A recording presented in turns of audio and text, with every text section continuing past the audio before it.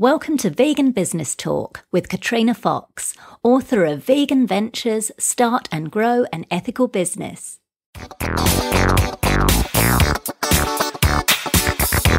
Hello and welcome to episode 11 of Vegan Business Talk.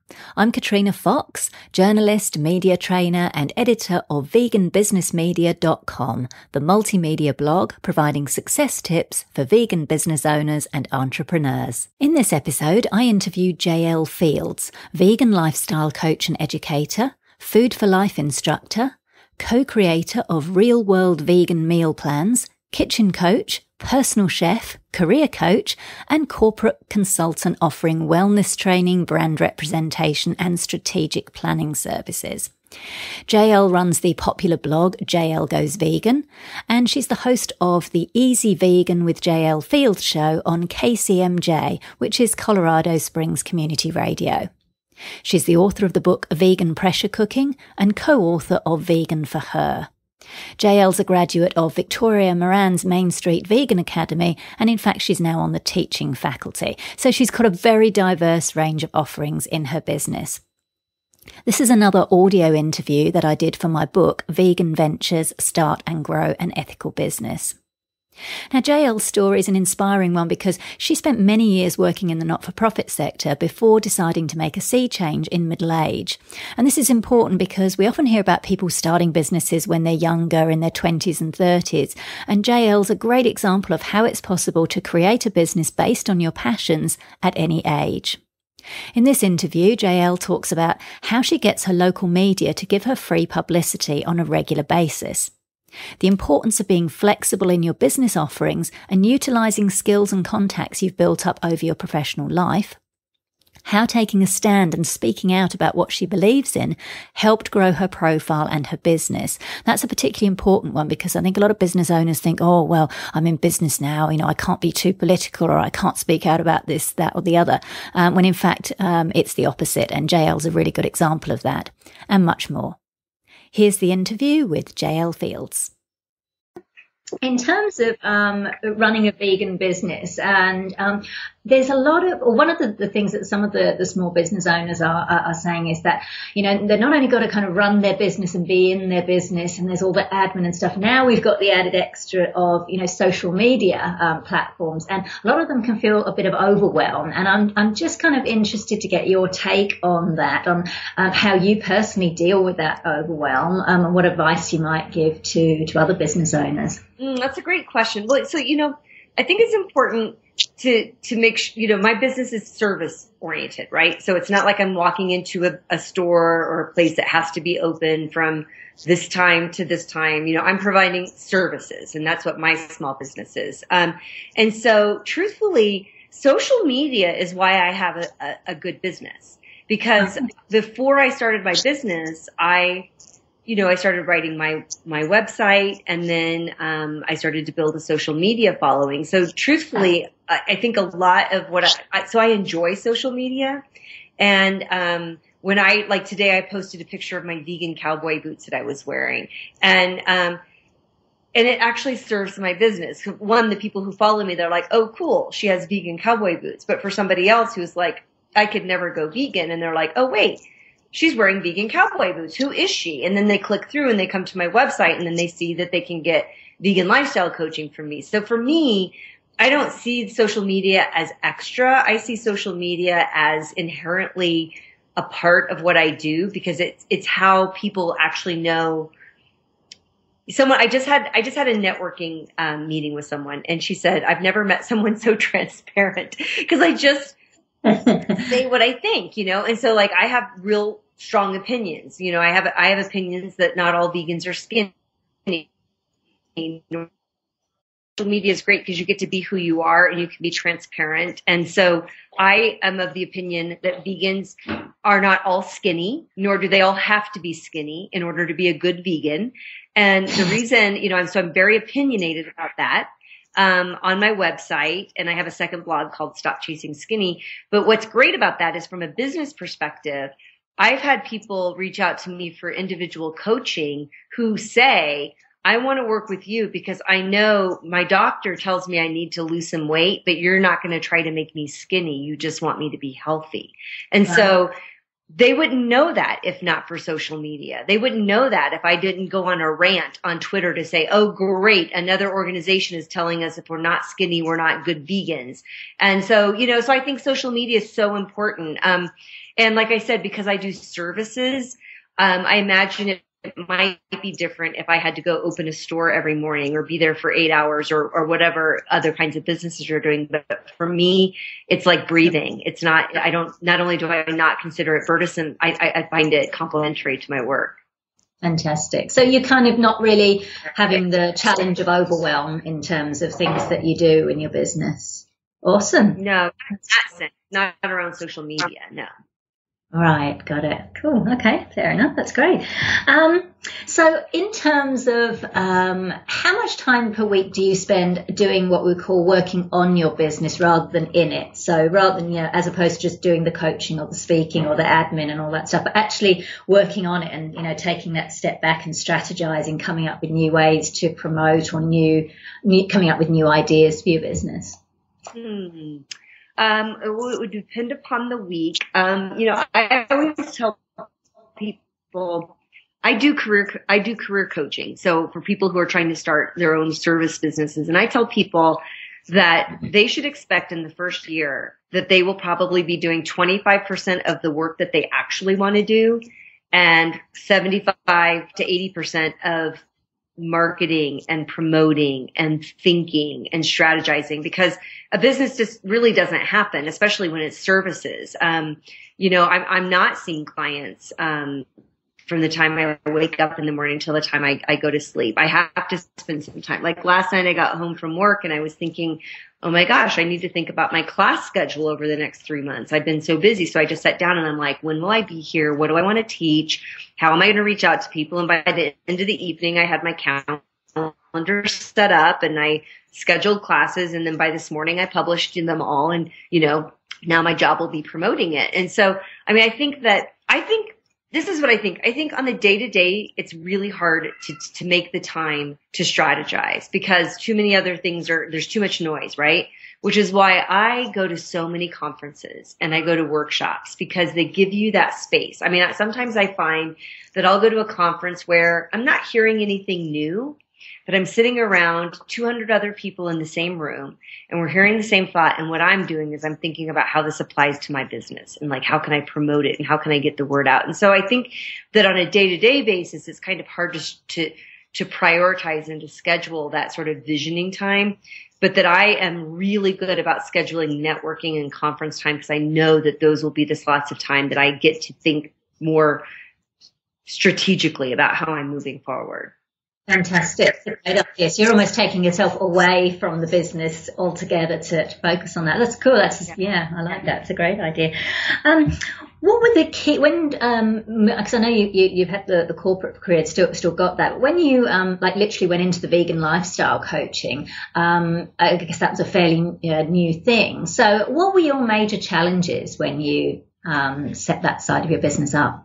Well, yeah. So actually, my professional career for 25 years, I worked in the nonprofit sector. So I worked for social service agencies and institutions of higher education. So I did a lot of fundraising and when I stopped and started my business, it was from scratch. And so, I was going through Victoria's training and was going to become a vegan lifestyle coach. And I was just sure that as soon as I put it up on my website, I'd been blogging, I guess at the time for maybe 3 years, that I would have all of these clients. And that just did not happen.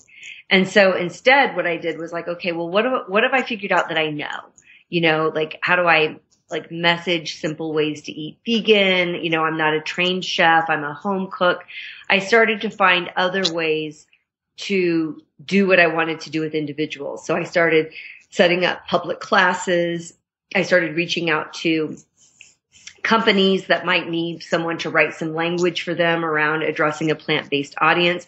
And so all of those things all started kind of coming together at the same time. So what I'm trying to make the distinction is I wasn't a corporate consultant and then I became a vegan lifestyle coach. That wasn't the case at all. I worked for a college. I'd been working for 25 years for institutions, and I quit my job and I started my business, and I didn't really know what my business was going to be. And so what I envisioned my business to be was writing, coaching, and teaching. And I wanted that really to all be around veganism. But what I also understood was that that wasn't going to happen overnight. And so I got in touch with some companies that were connected to my old world of higher education and fundraising. And I took on small, short-term projects with them to consult so that I could make some money while I spent my time building things up. So what's happened now is that I describe when people say, what do you do? I say I'm an author and I'm a vegan cook, coach, and consultant. And so lucky me, for the last 2 years, I've been working on a book each year. So that's great. And then, in addition to that, because books don't pay very much money, you probably know that. They're labors of love. So in addition to that, I get freelance writing work. And now I have corporations that hire me to come in and write plant-based content for them or do plant-based social media for them. I do corporate trainings where I go into an organization and I'll do a 6-week cooking class with their employees. So that's another revenue model. I do work with individuals on vegan lifestyle coaching, kitchen coaching. I make vegan meals for families and deliver them. I teach public classes. I was trained through the Physicians Committee for Responsible Medicine to be a Food for Life instructor. And the reason I'm saying all of that is because for my business to work, I need all of those revenue streams. Because if one closes up, which they will, especially when you're working in corporate America, it's very common on October 1st to be told they're not going to use you for the next 3 months, because that's when they're tightening up because they want to look really good for Wall Street on January 1st. So they kind of flush out the meat, right? They get rid of the vegan meat, and they get rid of that excess. And then they may or may not bring you back in January. So as a consultant, you have to be ready for all of those things. And so, so really with the coaching, when I put my sort of sign up on my website, I'm a coach, and no one, crickets. I didn't hear from anybody. The thing I did was I was being interviewed. I relocated from New York to Colorado and was new in town and had met the food editor of our local paper in Colorado Springs. And she was writing a story on veganism. So she interviewed me. And I realized that this was like in February of 2013. And my first book was coming out in July. And I thought, well, that's going to be really boring. Like at the end, it's going to say, and her book is coming out in July. And I'm like, what are we going to do with all of those months in between? So I took this model that I had prepared on how I would coach people, the kinds of steps I would take them through. And I took those modules and turned them into a series of 3 classes. And so I followed up with the reporter and I said, I can't believe I forgot to tell you I'm teaching this class series in March and this is what it's called. Well, she ran that and my class is sold out. And that's when I started doing classes. Well, once I started doing classes where I didn't make a whole lot of money, but I made some money, then people started hiring me as a coach. And so I started to look at my classes as really a marketing tool to then really do that individualized work with people. So that's how I started to build that side of the practice, was going out, networking with people, teaching classes where I didn't charge a lot of money, but I gave a lot of value and content, and that would inspire people to want to hire me to work with them individually. Yeah, that's great. So what I'm hearing is quite a lot of diversification. Yeah. Going to be prepared, particularly if you're starting up within the service industry as a small business owner, to not be so focused on just doing this and that's it, but to be a bit more flexible. So I love that. Thank you for sharing that with me. So in terms of standing out, like how we're full of, again, on social media, there's lots of, we're getting messages, pop-ups, emails and all the rest of it. How do you go about sort of standing out in that world and getting in front of people without seeming like you're harassing them? Mm-hmm. No, it's a good question. I don't do email lists. Everyone says I should, and I don't. I tried it and just I'm like, I'm already blogging. I'm already doing all of this stuff. I don't have the time for it. What I always say to people is authenticity almost always wins. And what I mean by that is, So I have a website, and it's not a big website. I don't have a huge readership. I have a consistent one. I have pretty good social media, as far as followers go. But what I do is I just write about what I know and what I'm passionate about. And so far it has, served me well, meaning, my first book, and the reason I keep referring to books is because the books are actually what has helped me catapult my business, in the sense of it's given me street cred, right? Like people are like, oh, well, she has a book. But the way that first book happened was I went to a conference called VBT, which is a vegan blogging conference. It's in the US. But I think we had several people from Australia there. And I met Jenny Messina, who writes the website, The Vegan RD, and she's an author. She's a registered dietitian. And I met her, and a few months later, she asked me to collaborate with her on the book Vegan for Her. And she wanted me to write the cookbook section. And I said, Jenny, I'm not a trained chef. Like, I don't even take pretty pictures of food. I'm not. And she said, you know what? That's why I want you. She said, your recipes are good. They're wholesome. They're decadent on occasion. And what I want is for people to pick up this book and think I could cook this way. Right. And so I was rewarded for just writing simple old home cooked recipes with not really very fancy photos. A year later, I got an email from a publisher, Fair Winds, and they said, we have been very interested in putting out a book called Vegan Pressure Cooking, and we found your website, and you do this. Would you be interested? And that's my next book that's coming out in January. But the point is, I don't feel like I am putting myself out there that much. What I'm doing is just consistently being truthful about what I know. I became obsessed with my pressure cooker. I think it's the coolest thing in the world. I'm cuckoo for it. And everyone gets that. They're like, oh my God, she's crazy for this thing.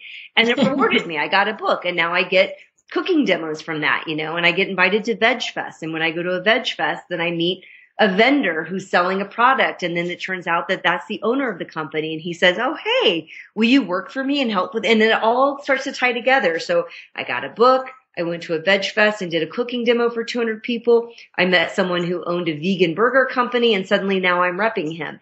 So all of these things just kind of happen. And so it wasn't like putting myself out there, but it was doing what I know and what I feel comfortable with, and not trying to be something that I'm not. Right. Does that make sense?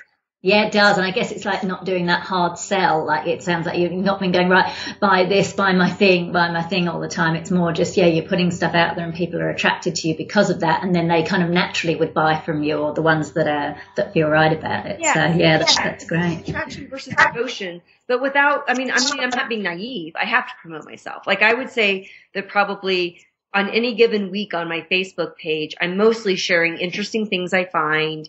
But then it's interspersed with my latest blog post, or, hey, did you know I've got a class starting in November? But that's not the majority of what I put out there. The majority of what I put out there are things that excite me, or that I read about that I want to share with people. And of course I promote my things too, but that's secondary. Promotion's secondary. Got it. In terms of competition, because now I guess there's more and more vegan lifestyle coaches coming through Victoria's Academy, and there's a lot of vegan authors and cookbooks and all the rest of it. So how do you go about sort of maintaining, that profile, if you like, within the now kind of almost burgeoning sort of vegan lifestyle businesses and services that are available?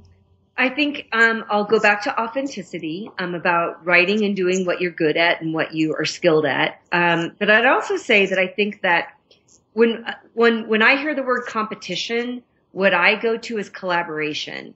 And that was my next question. That's great. So this is very funny. So last May at Victoria's training, I'm on Victoria's faculty now. So I go to New York 4 or 5 times a year, and I teach in her academy.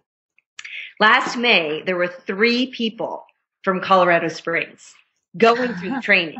And I live in Colorado Springs. So I was the only vegan lifestyle coach. And now I'm going to train 3 other people. And you know what I did? First off, I used that as an example when I was training the entire academy. There were 15 people in there. And I said, some of you might think you're going back and you're going to be competitive with people. I'm training 3 people right in front of me right now who are going back to my town. And you know what I'm going to do? I'm going to ask them, what is your focus going to be? What are you really good at? How do you want to work with people? What do you want to do? What do you want to do? Here's what I want to do. How do we message this? And then you know what I did at the end of the training? The 4 of us got up. we put Victoria right here, and I had someone take a photo of us. And then I asked each of them, I said, send me your bio, send me your website, and tell me what your coaching philosophy is. And one of them was around the environment. One of them was around sort of mind-body wellness, because she's a psychotherapist. The other one, he's an athlete. And then mine is around home cooking. I sent out a press release to my local paper, sent that photo, and sent the bios and all of us. And I said, how lucky are we? Colorado Springs now has 4 vegan lifestyle coaches. Okay. Meet them. And then just described who each of them was. And you know what happens when you build that collaboration? It's really hard to look at one another as competitors. Instead, if someone came to me and said, I want vegan lifestyle coaching, I want to do an Ironman, and I want to learn how to cook, I'd be like, dude, you need to talk to Matt, because Matt's an Ironman. I'm not. Or, I'm trying to figure out how this fits with my faith. Talk to Ashley. Or I'm trying to reduce my carbon footprint. Talk to Sarah. I don't know about that. Oh, you want to make meals with 5 ingredients or less? I'm your girl.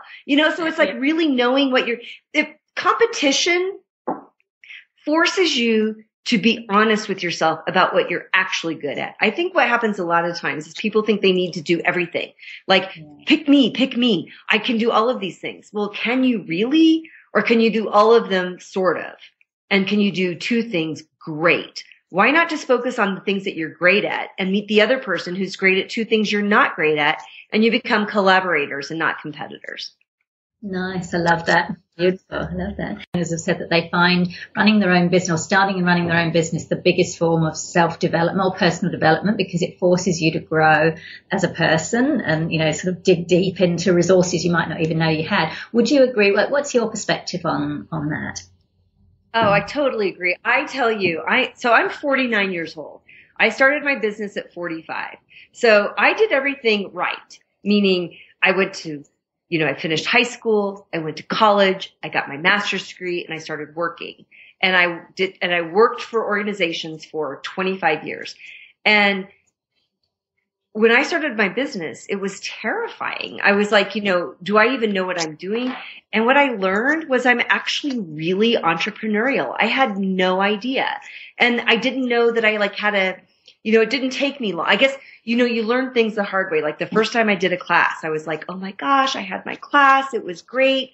And then I was ready to plan my next one. And I put a spreadsheet together and I started tracking how many hours I spent planning the class, how much money I spent making copies of handouts or recipes, if I bought food, all of these things. And then what I discovered was at the end of my class, I made $3.33 an hour. And I'm like, well, that's not sustainable. But what it helped me from the business perspective was like, well, sometimes that might be okay. If I teach a class and only make $3 an hour, but 15 people went through it, and now I've got my established curricula, because, designing is one thing, and now I can do it in my sleep, right? I just need to show up and do it. But if that translates into 2 clients that hire me for multiple sessions, it's marketing money. It's totally worth it. And so I didn't know I had that kind of brain. I didn't know I could think like that. And so, and I can't imagine working for somebody else again, because I really like the independence. I like being nimble. I like, if someone comes to me and says, can you do this for me? And I can say, well, you know what? I got to be honest with you. I've never done that before. I think I could, but since I haven't done it, I'm not going to charge you as much as I would normally charge. I want you to be flexible with me and understand I might make some mistakes, and let's see how this goes. Well, then suddenly I'm doing something I never knew I could do before. And so this whole entrepreneurial way, I find it invigorating, because I think a lot of people my age going, 50 and then will be going 60 kind of think they're coming to the end of their professional career. And I feel like I've just started a whole new way of thinking that's going to keep me thriving and excited for, 20 or 30 more years. And so it's been really liberating. Fantastic. What would you say are the essential qualities that one needs to be able to run and sustain your own business? You've mentioned having an entrepreneurial. There are other qualities that you think are necessary to stay the course and grow. Yeah. So before we get to qualities, can I just be kind of pragmatic? This is what I've learned, and this is what I tell anybody that I take on for career coaching. You have to know how much money you want to make. And I don't mean that like I want to be a millionaire kind of way. I mean, like literally, how much money do you need to make in order to pay your rent or your mortgage, to buy groceries, to put gas in your car? How much money do you need to make? Once you know, then you are forced to be entrepreneurial because you have a bottom line. You know how much money you need to make. I think a lot of people who start businesses, or especially like services like me, like maybe they don't really need to work, or they're retired and this is something they want to do on the side. They'll just kind of like go around and they'll try different things, and they may not really be sure if they're successful or not. I think when you determine how much money you want to make and how you will define success, then you find out if you got the chops. Can you really make this happen? Can you go out and hustle, hustle, hustle? Can you make sure that you make $20,000 doing consulting and $20,000 doing coaching and $10,000 doing writing? When you have a goal, it forces you to get out there. And to do that, you need to, in my humble opinion, you need to be a master of networking. And networking doesn't mean being an extrovert. Networking means showing up. It means showing up places where people who could either use your services or connect you to people who use your services, that you show up there. So you don't have to be an extrovert to be a networker, but you have to show up places. And then you have to hustle, and you have to be willing to tell people what you do. You know, I liken having a small business to running a nonprofit. I served as executive director of 3 nonprofits. And the only way I got feedback on how I was doing was when I told my board of directors how I was doing, because I was the bottom line boss. No one else knew how I was doing. So I would say to the board of directors, I want you to know that we got 3 new sources of funding, that we have 25 new clients, or whatever it is. I was my advocate. And it's no different when you're running a small business. So you just have to consider the public, your board of directors. You have to tell them how awesome you are, because there's no other way they're going to know it. And so I think you do have to kind of get rid of this idea of being humble is wonderful. But being humble doesn't mean that you also don't tell people how great you are.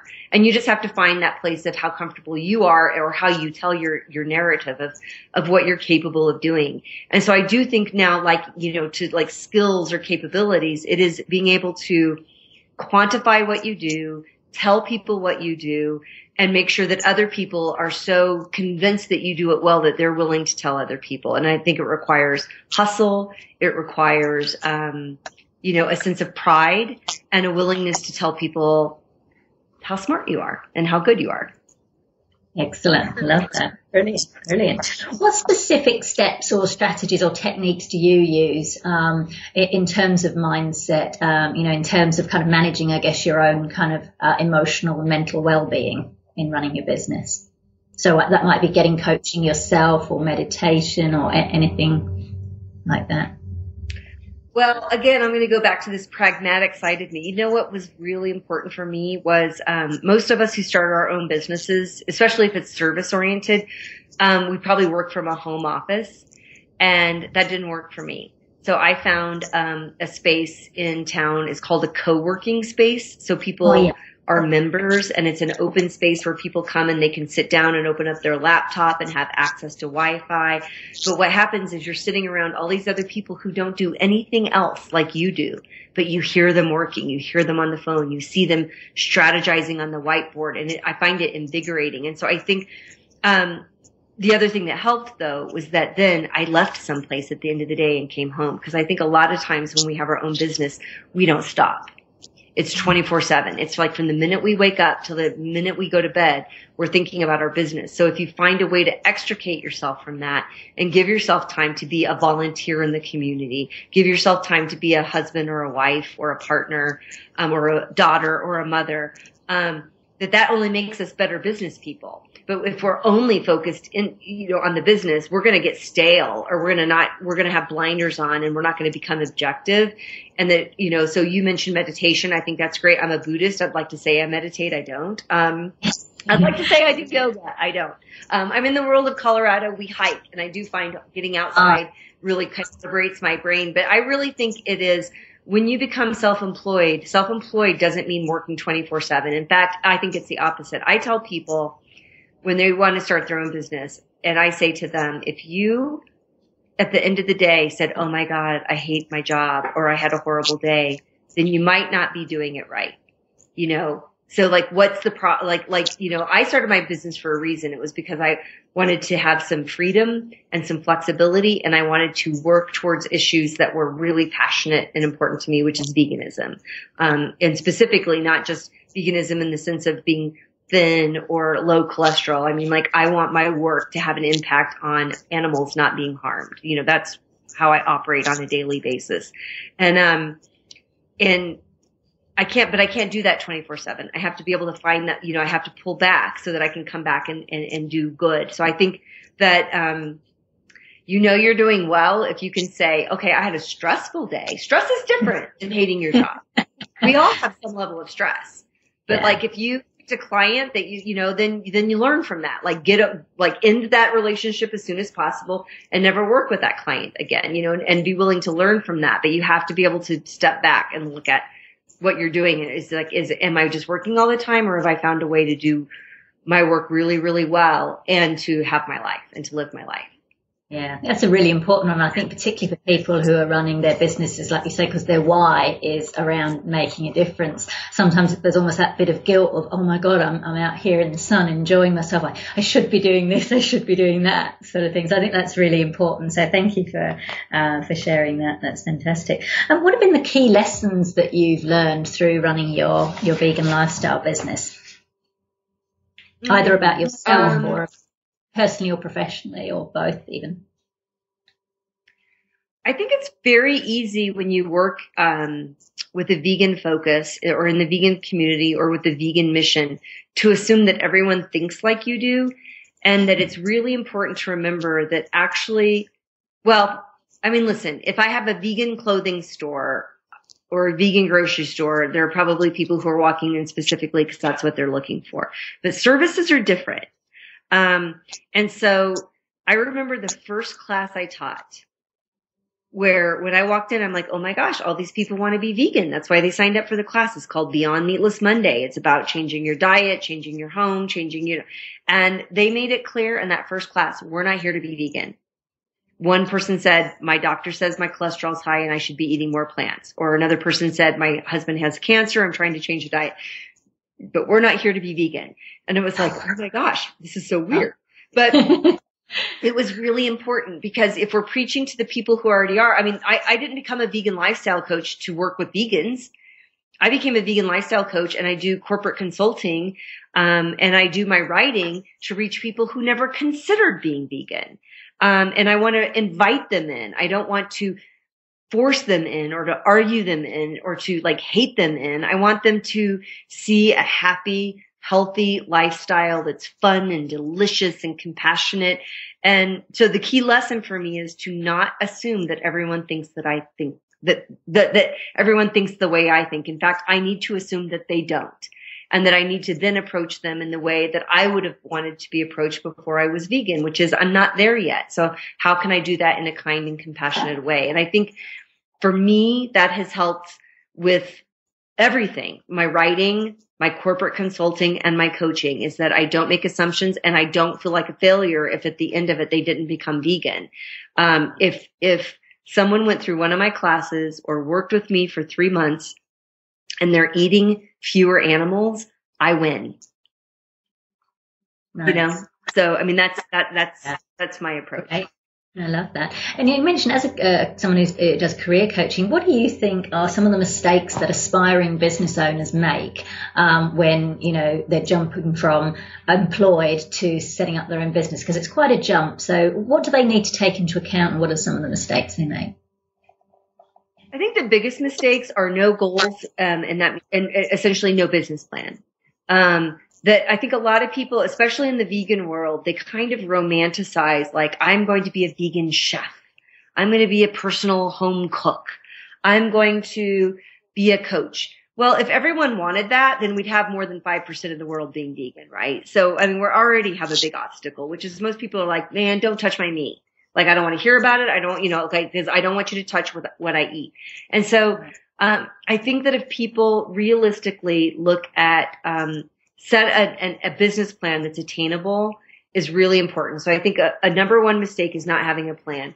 I think the second thing is that people try to sometimes be something that they're not. And what I mean by that is all of the things that I'm doing now, I did before, but now I do them with the vegan focus. And so when some people say, I want to do exactly what you do, I say, well, that's probably impossible because I have a totally different set of experiences than you've had. But these are the things that I had done for 25 years. I did strategic planning for organizations. I led organizations. I did fundraising. I taught and I wrote, but I wrote grants. I taught about nonprofit governance. I raised money for nonprofit, events. And so, but those skills transferred. So now I write, but I don't write grants anymore. I write cookbooks or I write web content. I don't teach about governance anymore. I teach about how at the age of 45, I taught myself how to cook vegan. I do strategic planning, but not for nonprofits any longer. Now I work for brands who are like, okay, in the next year, how can I increase the number of vegans who use my product and how do I reach them? So I didn't invent new skills. These were skills I had that I was good at and that I enjoyed, and I transferred them into a vegan business. And so when I work with my clients, the very first session is always focusing on what are you good at? What are you experienced at? And what do you want to do on a day-to-day basis? Once we've identified those, what they came in thinking their business was going to be might end up looking very, very different. Because it's like, okay, so you don't really like talking to people, then why are you going to be out in a restaurant? So what can you do in which you don't have to talk about to people, but you can still do it because you're good at it and you can still have an impact. So I think that, I think the second obstacle is trying to be something that we're not, which isn't to say we can't change, because then that goes into the third thing. I think people limit themselves. Okay, this is good. So I'm going to keep remembering what I said. So the first one is no business plan. The second one is, that people don't focus on the skills and abilities they already have and translate them. And third is that people sometimes think, well, I can't do that because I don't know how. And what I always tell people is become a student of your hobbies. And so if you love cooking, but you were never really good at it, take some cooking classes. If you love writing about food, but all you can think of are delicious and yummy, those words aren't going to fly. Take a writing class. And so maybe you aren't a great writer right now, but you could become one. Maybe you aren't a great cook right now, but you could become one. And so don't let what you aren't be the thing that keeps you from what you could be, but don't pretend if you're not that person. Like, start taking classes, be a lifelong learner, and start to explore. And then you also might find things that you hate. Like, I took culinary classes and I thought, you know what? If I have to stand on my feet 8 hours a day and cook, I will be in hell. So I don't do that. And so that helps you kind of identify back to that other point of what are you good at and what do you enjoy doing. So I think, so I would just say the obstacles are no business plan, not being clear on what your own skills and abilities are, and not giving yourself the opportunity to learn new skills and abilities. I think that if you break through those barriers, you've really opened up the opportunity to be a very sort of strategic and broad thinking entrepreneur. Brilliant. Just on marketing and branding and the use of the term vegan. So I know you've got JL Goes Vegan. You've also got JL Fields Consulting, I think. So I'm just curious around the use of the word vegan for vegan businesses, because some say, oh, look, it scares people off. And the other argument is it's very clever niching. So I'm just curious. I know we kind of touched on that a little bit, but how do you kind of find that the fact that, you are vegan and you've got this JL Vegan, particularly in the corporate field and others, how does that kind of fly? How do you sort of balance those two out so that you do have business and you're not terrifying people? I'm just curious to get your take on that. No, it's a really great question. It's funny. When I started my consulting, my website was called JL Goes Vegan, and that was my blog, right? So I was just being clever. So after I finished the vegan lifestyle coaching, and I'm like, okay, well, my site is called JL Goes Vegan. Now I'm a coach. How about Go Vegan with JL? Because they kind of make sense. So I bought the domain, and it feeds into my website. And someone said to me, that's nice, but it's a little, it might push people off. And I said, well, here's the thing. I'm actually an ethical vegan, and I want people to know what they're getting into. And so I don't call myself plant strong. I'm not plant powered. I'm not putting it down. I'm just saying that's not me. Yeah. I'm a vegan. You need to know what you're getting, and so for me, that was very intentional. But the JL Fields Consulting, like I said, when I started my business, I needed to make some money doing what I had been doing before. So I thought, you know what? I'm going to have my umbrella. And that's what my legal business name is JL Fields Consulting. So the IRS, the US government knows me as that. And Go Vegan with JL and all those other things are programs under this umbrella. But when you go to my website, you clearly will see a block that says Vegan Cook Coach Consulting. And so I'm never hiding who I am, but I need people to come to me from different ways. And so, so an example, I'm now trained through PCRM to be a Food for Life instructor. Well, when we went through that training, they actually said, here, vegan is not a noun. So what they meant was they don't want me to stand up and say I'm vegan. They want us to talk about plants.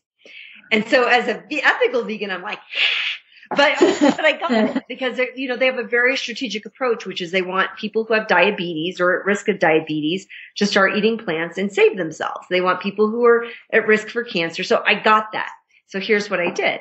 I bought a domain called FFL, Food for Life, ColoradoSprings.com. It goes into JL Goes Vegan. So I can hand out a business card and it says Food for Life, says my name, gives a website, but they're still going to know what they get.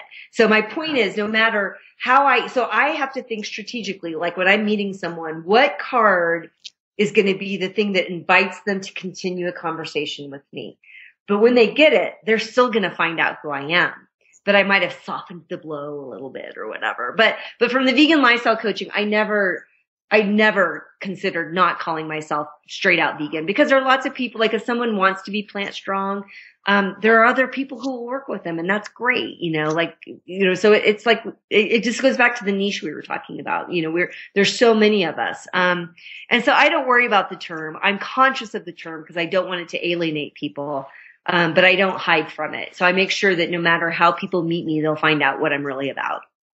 Got it. Nice. I like that. You mentioned that you'd sent a press release earlier, which is very ingenious. So you obviously see the value of and use media as a part of your PR strategy. Tell me a little bit more about that. So that's one great example that you shared earlier. Have you had any other success and experience in getting that? Yeah. It's funny. We have a private Facebook group for Victoria's alumni. And I'll share stories that get written and I have a hashtag and my hashtag is local media matters because we all get so caught up in the website, in the Twitter handle, in the this or the that. But if you're doing something super, super micro in your tiny little town, it doesn't matter that you have 14,000 followers on Twitter. Who knows you in Colorado Springs? You know how they know me? Through the media. So I send out press releases for everything. And I don't get everything covered, but you know what does happen? I send out these press releases and then I get an email from the editor of our local independent paper that says, hey, we're doing our 2014 things to do in Colorado Springs. Can we hire you to write an article on what to do in Colorado Springs if you're a vegan? So I keep sending those press releases out and then I get a freelance gig out of it. I send those press releases out and then Teresa Farney, who's the food editor of our daily newspaper, a very conservative daily newspaper called The Gazette, quotes me when she's writing about ancient grains. And she writes, I talk about why grains are important on a vegan diet. And so those press releases often get me used as a resource and a source, not promoting necessarily what I do. And then truthfully, I write a monthly dining review for that very conservative daily newspaper. I write a once a month vegan restaurant review. So nice. They brought me on because I send press releases out all the time. And then my PCRM training, I'm doing my first cancer prevention class and I send out press releases. And last week, the Gazette did a huge story on it and the Colorado Springs Business Journal did a story on it. And this goes out to employers. And so I know that I keep, I'm able to do my classes and then I keep getting hired to do things because I let the local press know who I am and what I'm about and what I know. It's essential. And you do that yourself, which is great. So you're not needing to, spend money on it. It's so simple. People think it's so complicated. I have one template for a press release and it says the date, the contact, and then I just changed the title. I changed the 3 paragraphs in the middle. And I have my about section and I have the same list of people I send it out to every time. And I do calendar listings. I go to my 2 newspapers online. And anytime I'm having a class, you can list them for free. And you know what? I have people who show up and I say, oh, I don't have you on the RSVP list. And they said, oh, I saw it in the Gazette yesterday. Great. Perfect. You know, absolutely. That's great. What about social media? So I know you've kind of touched on this actually already. So for you, is it, which particular social media platforms are you most active on and that you find most successful for your business? My biggest following and probably my biggest engagement is Twitter and Facebook. I have almost 14,000 followers on Twitter now, which are pretty engaged. You know, I mean, Twitter, you know, you get a lot of people who don't really know who they are, but, and Facebook, you know, so I don't have huge, like, I think I have like maybe 6,700 fans on my Facebook page, but I was just looking at it last night. And, you know, I've only lived in Colorado for 2 years, but my biggest city is Colorado Springs as far as my followers. So I was able, because I make a point to tag it. Like if it's something about Colorado Springs, I'll say, hey, Colorado Springs vegans, check this out. And then that gets shared. And I do pay to boost some of my ads. Like, so if I have a class coming up, I'll do like the $30 and I'll target, you know, 25-mile radius of Colorado Springs. And, I think that's helped my reach. And so I don't really know if social media helps me as far as like put butts in the seat for a class, but it does help with me being a known presence. And I think ultimately that helps down the road. Yeah, so it's the brand building and awareness, engaging with that. Yeah, for sure. Great. So final two questions. Actually, you don't do that. I just remember you said you don't send email lists out, do you? So you don't use. Okay, that's that one done then. What other technology tools or apps do you find essential in running your business? Okay. Well, my website is my platform. You know, I have a WordPress blog that I've kind of turned into. I consider it my portfolio now. I tell people. Someone I'm a part of a small group of women who are vegan business women. There are like 8 of us, and we just kind of, you know, email each other for advice. And someone said, how are you promoting your blog post? And I said, you know what? Honestly, I kind of quit promoting my blog post. My blog is never going to be really big, but it's my online portfolio. So when someone Googles something like vegan Colorado Springs, I'm going to come up. So, you know, for me, blogging is an important tool. Something we haven't talked about, and so it's not really a tool, but I think it's something that's important, is I am now the lead organizer of the Colorado Springs Vegan and Vegetarian Meetup. And so what's happened is when I took it over, we had about 400 members, and now we're almost at 700. We're 10 away from 700 members. And so I coordinate a lot of volunteer activities, but then I also promote my own business on that. And so that's an app, because there's an app for Meetup on the iPhone. And so I really stay in touch with what's happening with meetups, because that builds local micro community, micro community. So I think that's important. I'm just trying to think from, you know, I always say that I've never met a spreadsheet that I didn't love. Like, I need to know. That's a great quote. It's true. I just love it for everything. Packing, vacation, groceries. But you know what? Spreadsheets keep me honest with myself. Like, I don't say, oh my God, that class was such a huge success. Look at all these people that came. I always have to look at, what did I spend? How much time did I spend? And it keeps me honest and focused, and it inspires me to get out and get more people there, so that my time is worth it when I'm spending time putting a class together or doing a corporate training or doing social media for a client. And so I think any kind of application that will help people be organized and be truthful. Oh, timecamp.com. I'm not promoting them. I don't even know them. I pay $10 a month for a program called timecamp.com. And that's how I track all of my time on my projects. You can put like a client, and then you could put 6 different things you do for a client. Or when I have a consulting client, an individual, I put that person's name, and then I categorize sub projects like, advanced prep work, or time on the phone with them, time that I was emailing with them, time that I put summaries together or meal plans together, because I want to know how much time. So if I tell you that our hour together is going to cost $65 an hour, so one person might say, oh, she makes $65 an hour.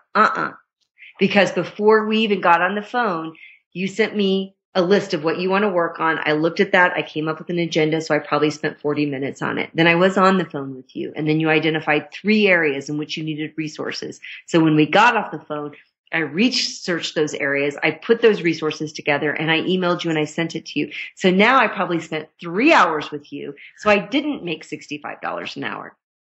So that's fine, but you just have to know that. And so Time Camp is a great tool, or any kind of time management program where you're logging your time, not just the actual doing time, but everything else around it. So you can start to put reasonable prices and rates around what it is that you do. Because I think we fool ourselves on how much time we think we spend an hour and a half doing something, and we don't. We spend 4 hours doing it.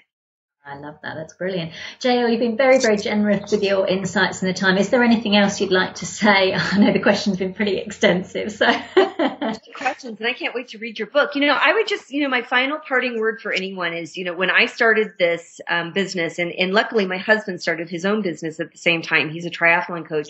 And really what happened was we knew that we'd be working into our 70s. And so we tried to imagine, we were like, well, would we want to be doing the work we're doing right now when we're 70? And the answer was no. That was depressing. So instead of getting depressed, what we asked ourselves is, what would we be doing when we were 70? And what he said was, I'd be coaching athletes. I would be, I'd have a swim club. I would be talking to people about how to, new people who want to become triathletes. I'd be coaching them. And I said, well, I'd be teaching people how to cook. And I'd love to be a writer. And then we were like, then why aren't we doing that right now? And so we came up with a plan, and it started with, how much money do we need to make? Do we need to change our budget and change the way we live to bring that amount down so that we don't have to kill ourselves when we start our business? And then it helped us become focused on what is our plan and how much money do we need to make. And so all of that was connected to what we call professionalizing our passion. We just were like, okay, these are things we're passionate about. Let's find a way to incorporate them into our profession. And I think that it's possible for a lot of people. I understand there's a lot of privilege around that too, and so, there are people who are, they're single mothers who are working 3 jobs, and they're like, yeah, I wish, lady. And so I'm not in la la land. I get that it's not for everybody, but if you have that opportunity, why wouldn't you take it? Why wouldn't you explore that and see if you could make that work? And it doesn't necessarily have to mean being a business owner. It could be you're a brilliant graphic artist and you want to devote your life to changing the world for animals. Then maybe you can start to change your graphic art design from working with Nike to working with, a farmed animal sanctuary. So I think there are lots of ways for us to tap into what we know and use it to fuel what we're passionate about. Just on that, when you've started up, so do you think it's important for business owners to have some kind of capital to get their business going, whether that's, they've left a job and they've got a bit of a nest egg saved up, or getting investors in, or, some way of actually, having a certain amount of capital? Because some business owners I've spoken to said that was their most difficult challenge in the beginning, was they had a little bit of money, but they didn't have enough, or they didn't realize it would go so quickly, or that they just didn't have any and they had to kind of bootstrap a lot. Yeah. That's a great question. I think that investors are going to be important for a product, or something where they're actually going to get a return. Services, they're not going to get a return. I could have never gotten investors to do what I'm doing. Right. So that's why I actually really like when I described when I started, I still did some consulting on the fundraising side of things.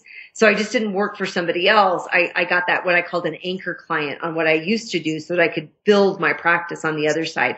But I work with a lot of people who have full-time jobs, and I think they've romanticized the idea of working with other people and helping them go vegan and think that could be a full-time job. Listen, my full-time job is not coaching. It's not.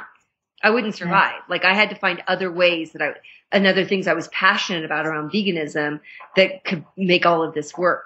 And so for a lot of people, what I would simply suggest is if there's something that you really feel like I could make a go of this, first off, become good at it. And that means like taking classes at night or taking classes on the weekend and learn how to be that chef or learn how to be a coach.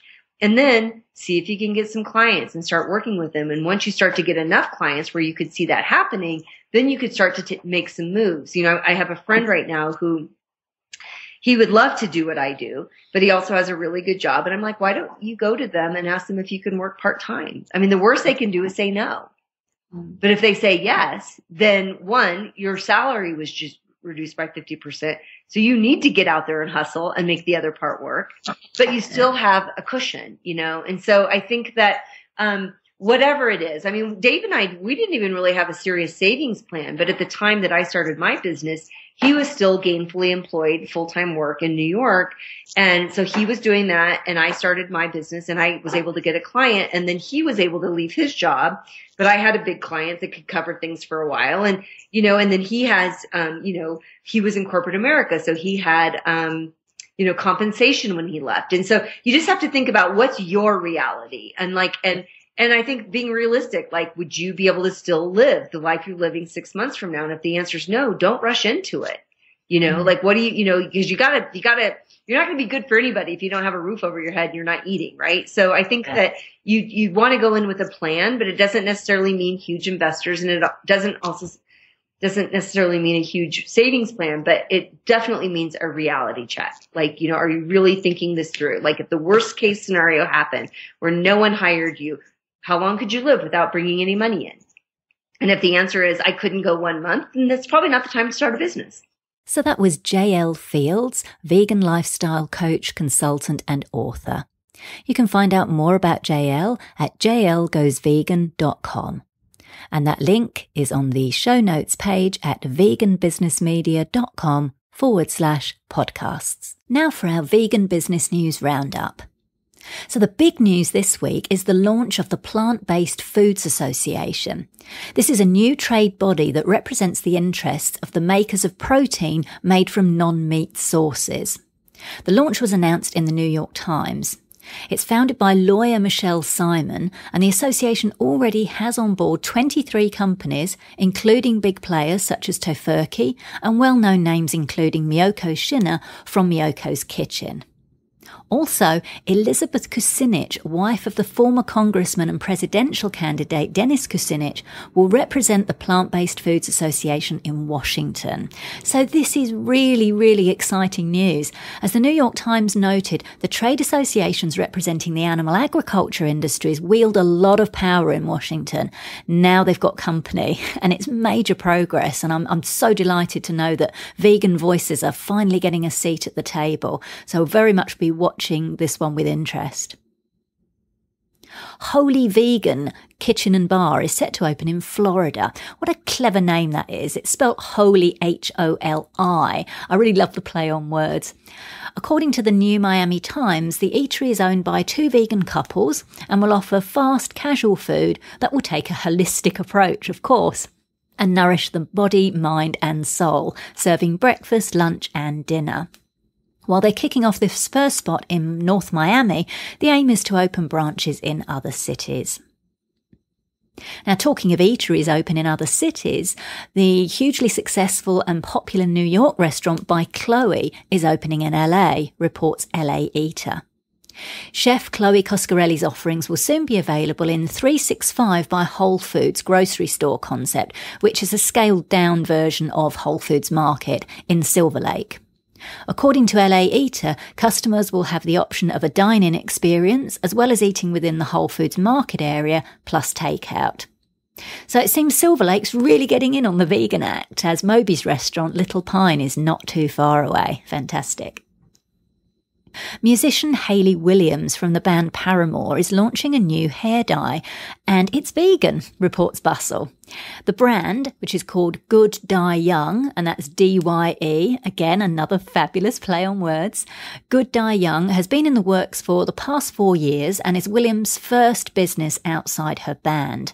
And if the pictures are anything to go by, the brand will offer vegans the chance to dye their hair all kinds of bright colours. Williams is pictured on Instagram with vibrant yellow hair. It's really lovely to see young entrepreneurs starting conscious and cruelty-free businesses. So all the best to Hayley for her new business. And finally, vegan fashion shoe and accessory brands took over Milan Fashion Week this month. A special event called the Ethical Code, created by Stefania De Pepe, played host to vegan and sustainable products, reports Vilda magazine. Designers included Ugo Massini and Tiziano Guardini, along with shoe brands Opificio V and Zet, the house brand of Australian shoe store Vegan Style. The event also showcased Origin luxury handbags and Liquid Flora makeup, all topped off with delicious canapes by vegan chef Lisa Bonzatto. So this was a truly sustainable and ethical event, which just goes to show that fashion can be socially conscious as well as absolutely fabulous. And I really hope we'll be seeing more and more of this. So that's it for this episode of Vegan Business Talk. Thank you so much for tuning in. If you enjoyed the show, please consider giving it a review and a rating on iTunes or any other platform you're listening on. I'm Katrina Fox from veganbusinessmedia.com, and I look forward to catching up with you in the next episode. Bye for now.